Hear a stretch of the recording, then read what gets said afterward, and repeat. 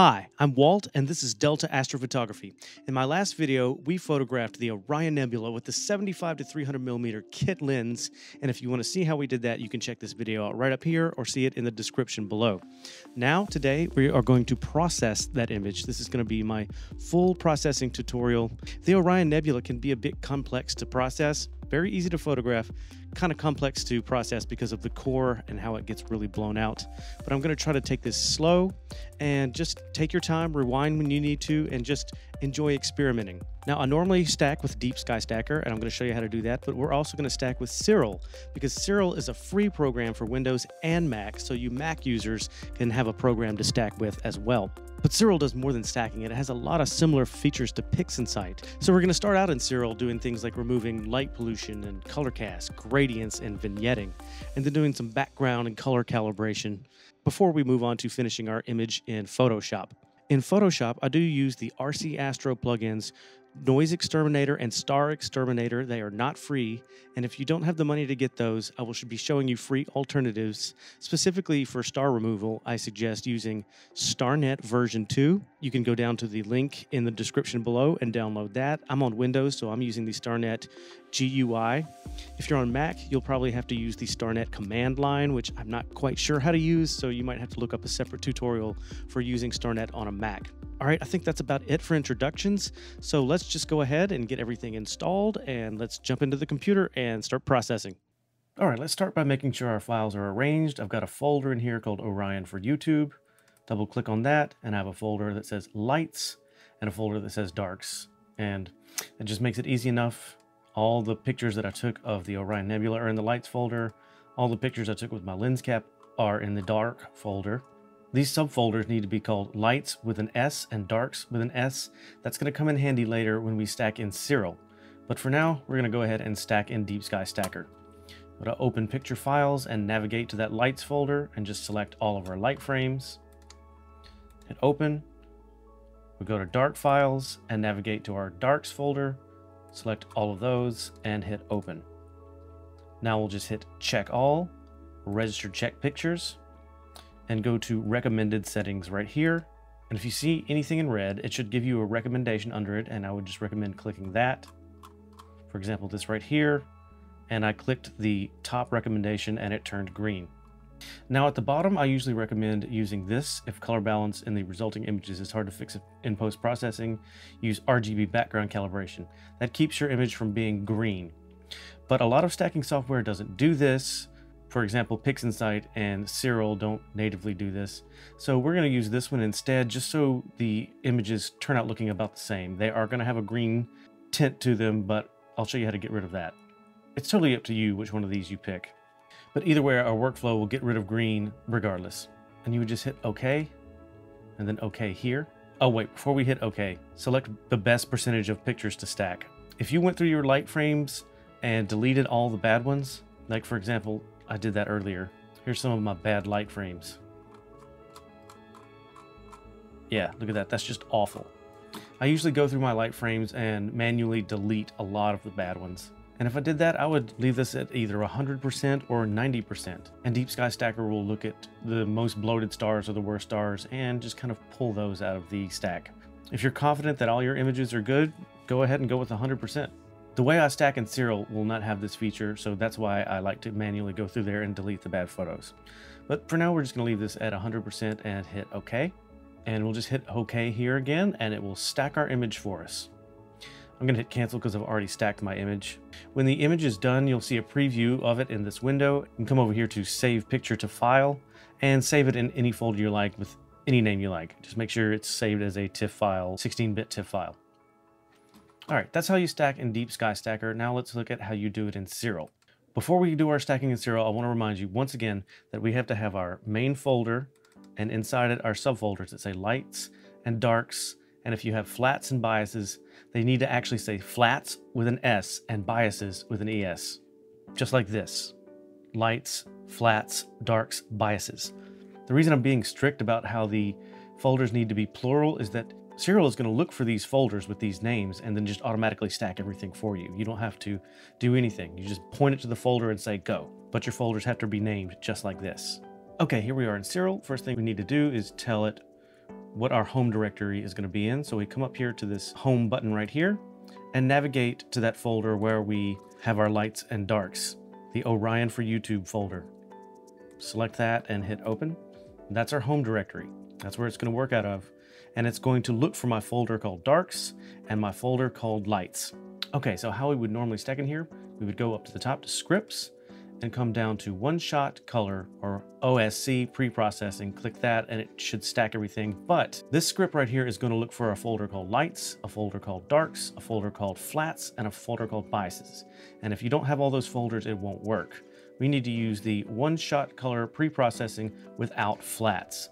And this doesn't come natively in Siril. You have to install it. But it's pretty easy to do. Just come over here, this right here, click it, and click Get Scripts. It should open this website right here. We just scroll down, and here are those scripts. Let's just go ahead and download a script where we can stack. If we have no flats, that would be without flat, or if we have no darks, without darks, or if we didn't use flats or darks, that would be this one right here. Just download all of those. Check out some of these scripts as well. You might want to use some of those in the future. Once you've got your scripts downloaded, just go into your downloads folder, copy all of them. Let's go back into Siril.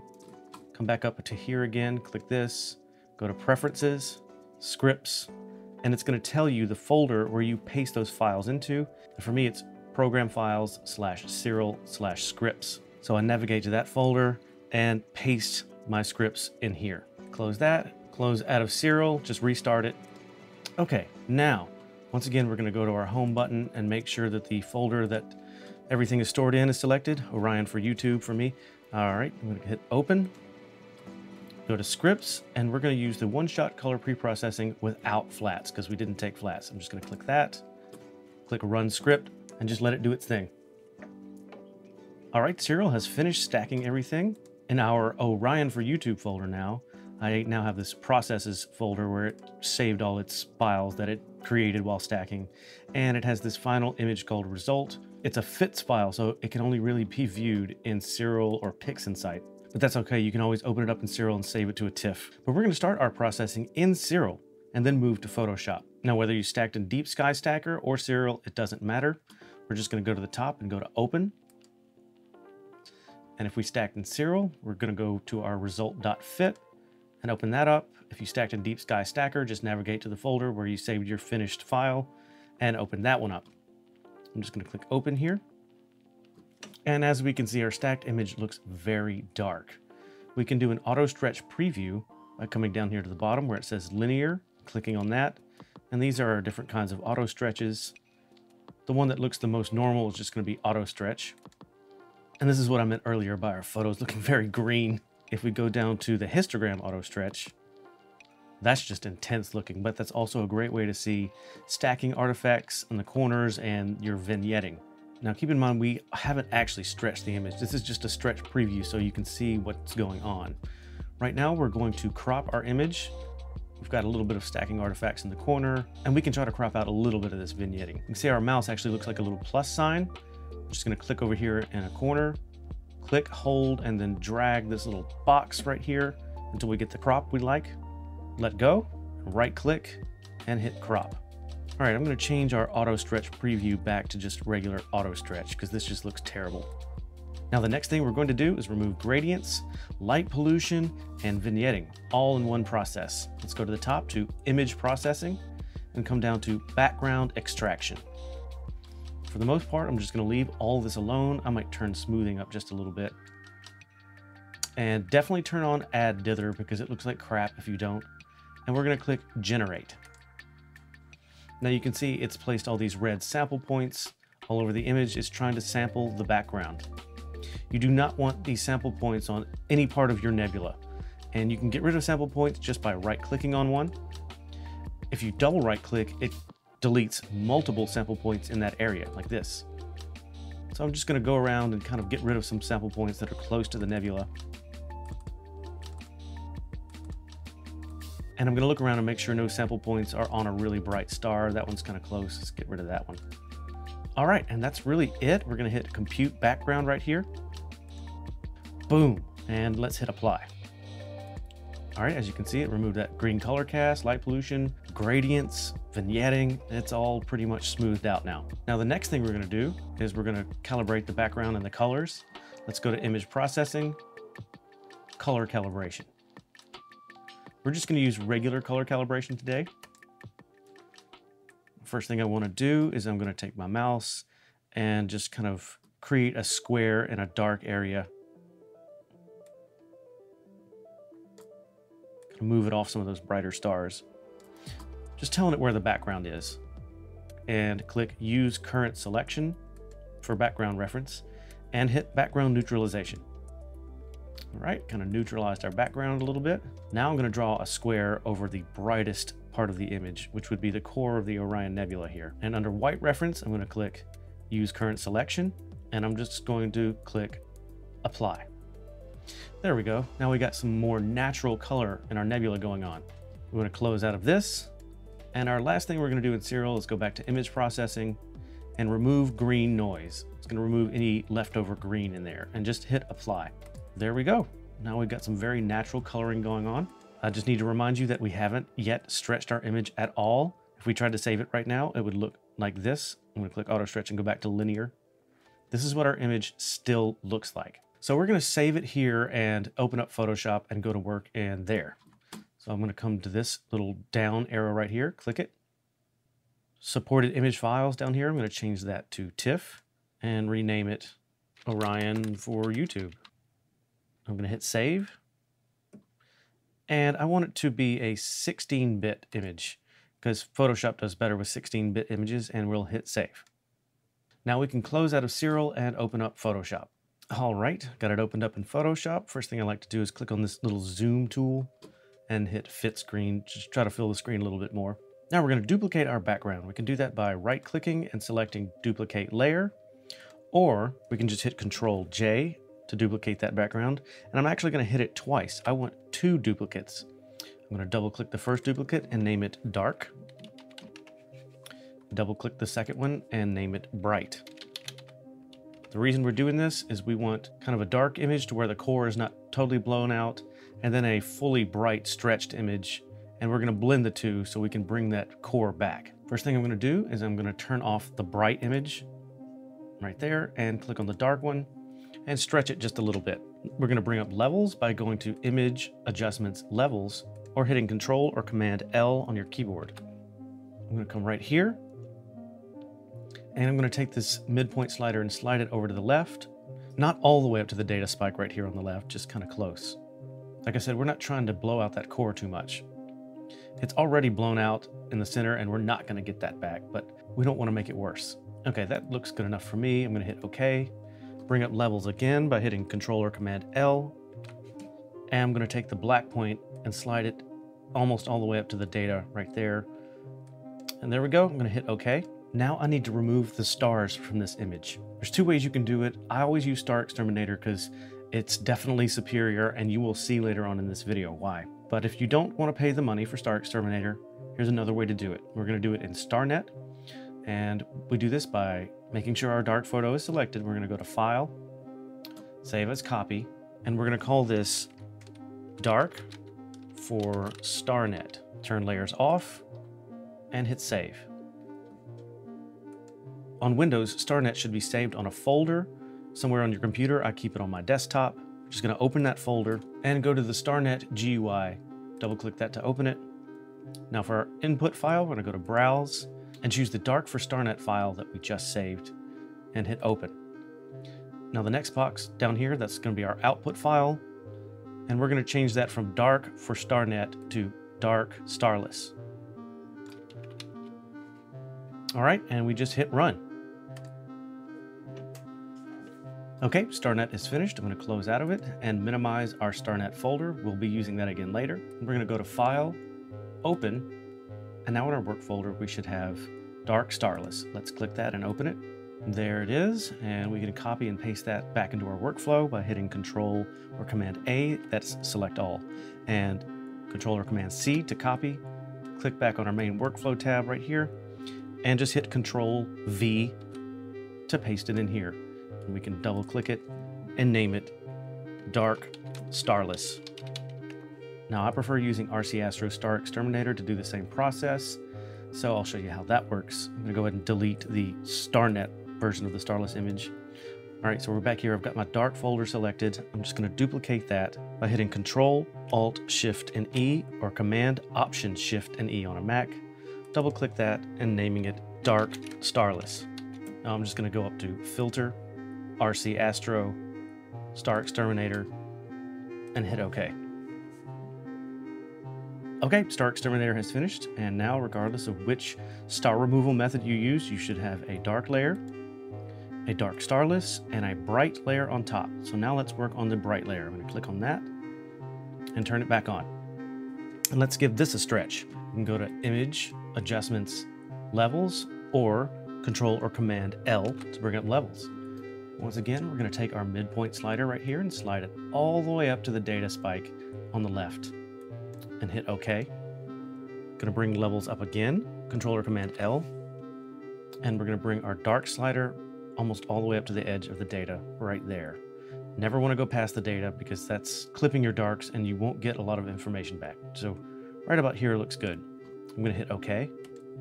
Now I'm going to create a new layer, Control, Alt, Shift, and E. Now we're going to do a curves stretch. You can do that by going to Image, Adjustments, Curves, or Control or Command M on your keyboard. I'm going to bring my mouse right over the data right here.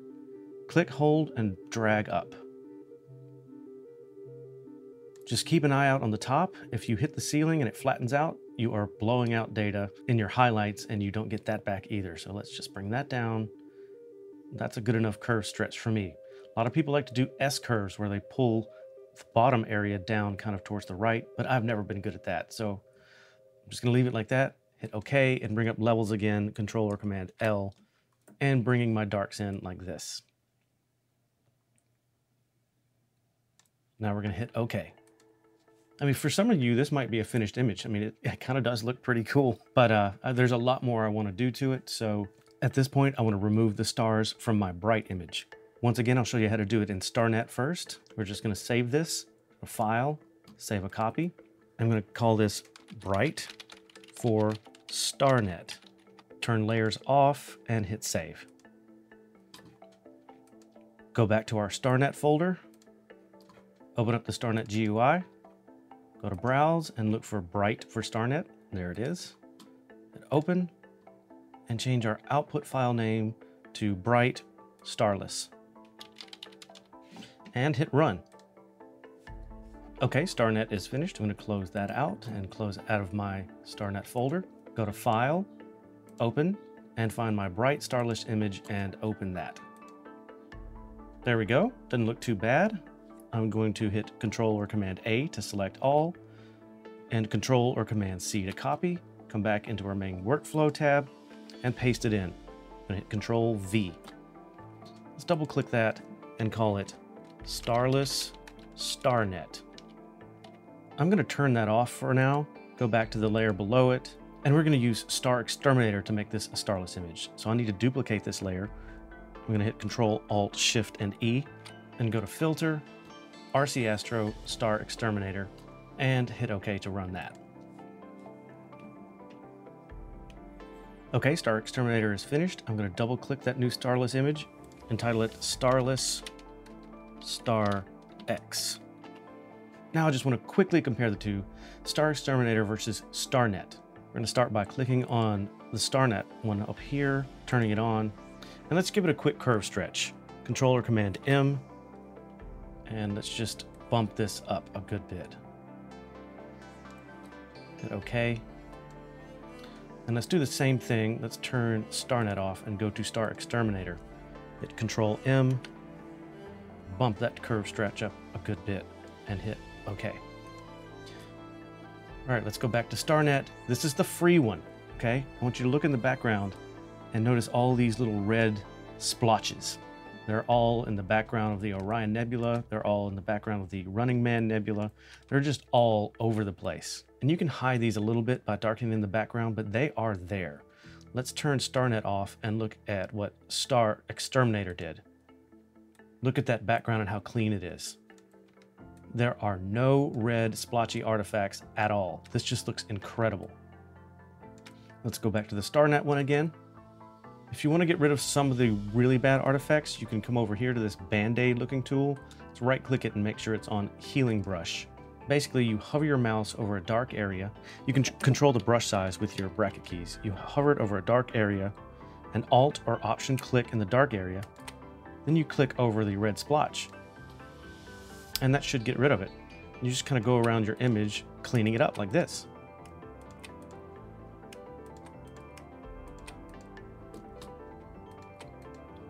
Spend as much time as you want on this and try to get it as neat as possible.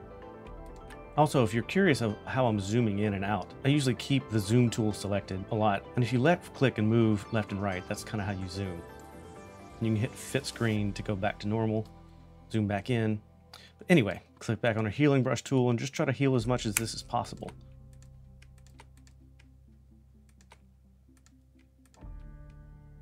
Okay, when you've cleaned it up as much as you can bring up levels by hitting Control or Command L and bringing the darks right up to the data spike, darkening it a bit, and that should get rid of a lot of that too.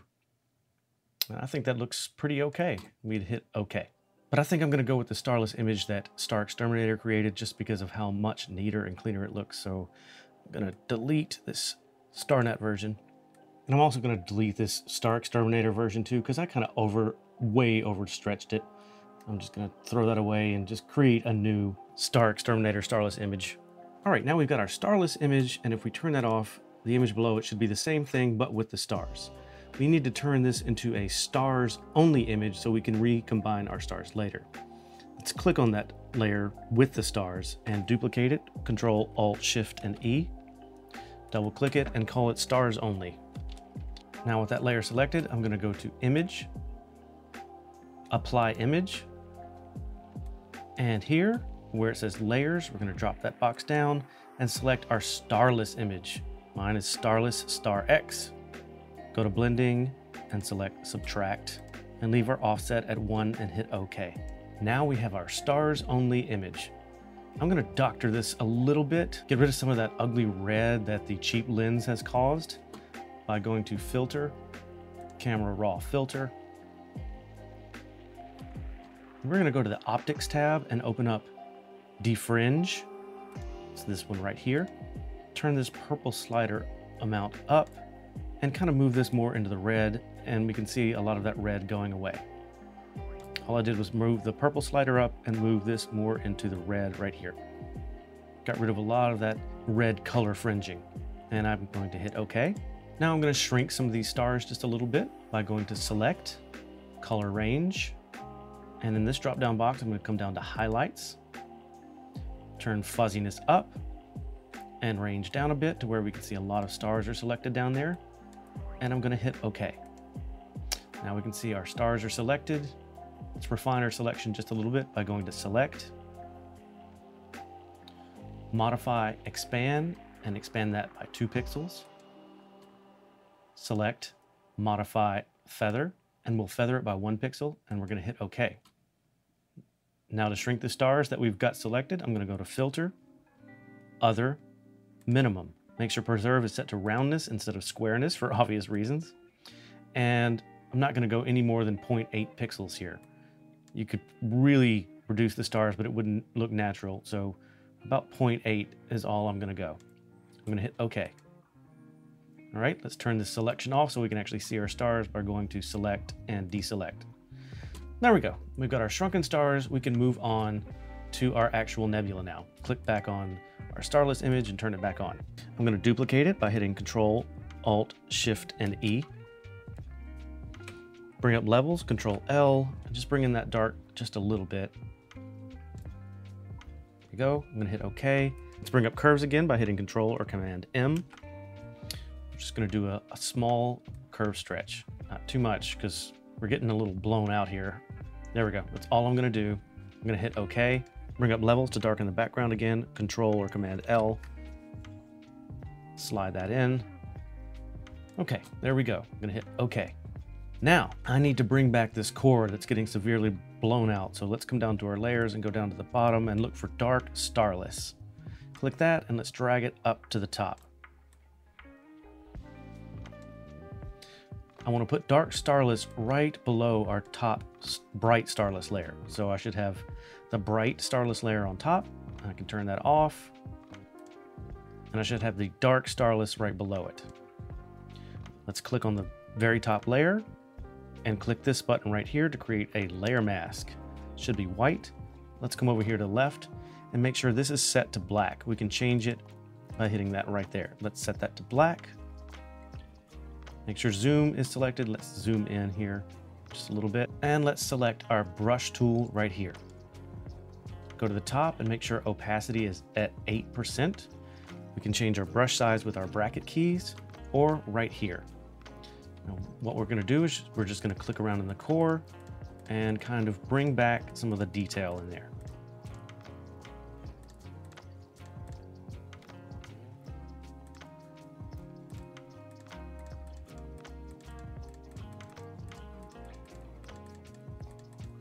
You don't want to go too crazy and make the core too dark. It won't look natural.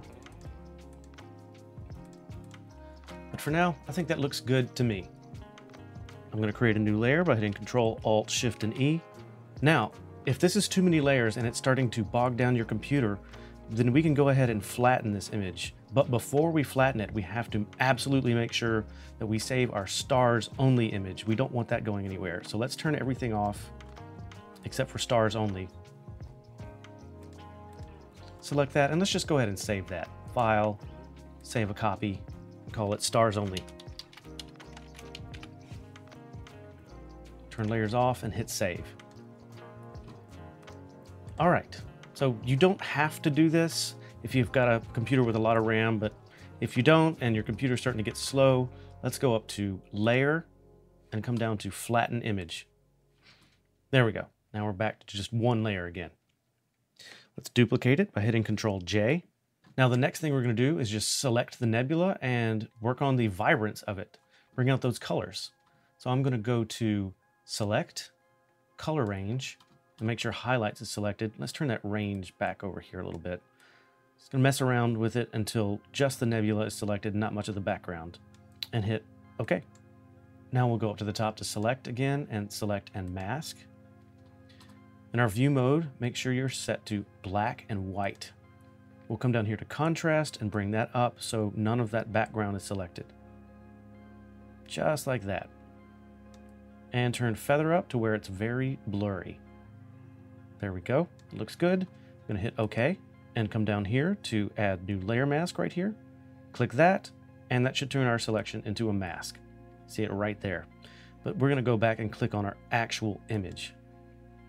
Now when we apply brightness, it's only going to apply to the nebula and not our background. I've had a lot of problems with me increasing vibrance and my background actually looks like bluish, and that did not look good. So that's why we're doing this. We're going to go up to the top to Image, Adjustments, Vibrance. I'm going to turn vibrance up a touch and saturation up a touch, and we can really see the blues and the pinks coming out. I'm going to hit OK and do that maybe one more time, but not quite as aggressive. Image, Adjustments, Vibrance. Turn that up just a touch and that up just a touch. There we go. Loving these colors. I'm going to hit OK. And the last thing I want to do maybe is go to Filter, Camera Raw Filter. Let's go to our Basic tab and turn up Clarity just a touch. I'll go ahead and zoom in, left clicking and moving left and right to zoom in and out. Turn up Clarity just a touch. That just brings out so much more detail. It looks amazing. If we're really brave, we can bring the exposure up just a touch. Just a touch. I'm gonna hit OK. I'm liking that a lot. All right, let's create a new layer. Control, Alt, Shift, and E. We are almost done. Last thing I really want to do is a little bit of noise reduction. I usually use RC Astro's Noise Exterminator, but if you don't have that, we can go to Filter, Camera Raw Filter. Let's zoom in again and come down to Detail and increase Color Noise Reduction and Noise Reduction.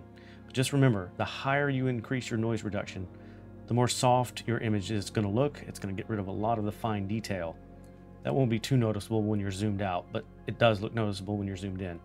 That's how you would do noise reduction just with Photoshop by itself. All right, I'm going to click out of this because I'm going to use Noise Exterminator.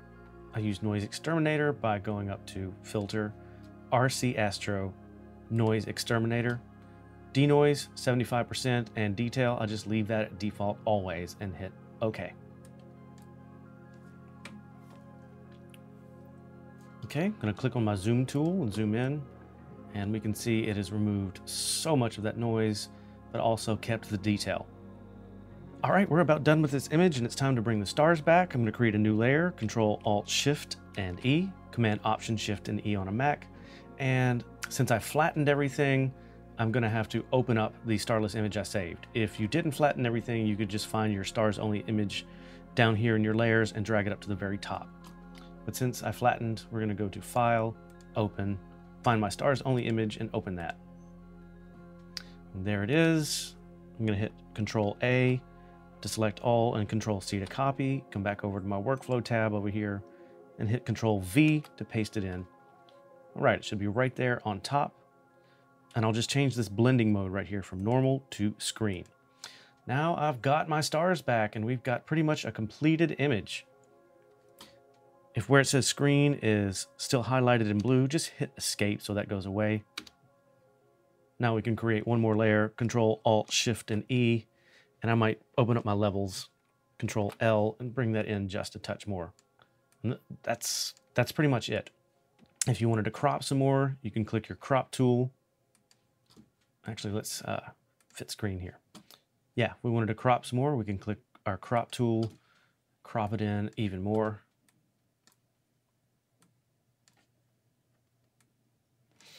Hit enter. Hit the zoom tool and fit screen. And that is a nice looking image. Actually, I do like the rotation being the other way. I'm going to hit image, image rotation, and rotate it 180 degrees. That's the angle that I like seeing the Orion Nebula at.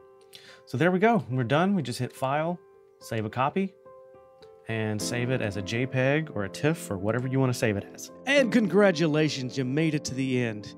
Thank you guys so much for sticking around. I know that was a hell of a processing tutorial, lengthwise anyway. I don't know how much you got out of it, but I hope you got plenty out of it. If you did, let me know in the comments below, and let me know what you're looking forward to in the future. I won't always be doing really complex processing tutorials like this. Milky Way season's coming up, and we're probably going to be doing some simple Lightroom tutorials, so that's something we can look forward to. And I'm just looking forward to Milky Way season in general. It's kind of starting now at around 3 or 4 o'clock in the morning. Can't wait to get out there. Can't wait to see you guys next time. So if you like the video, leave me a like, subscribe, and as always, everybody, stay spacey, clear skies, and watch out for snakes. Good night.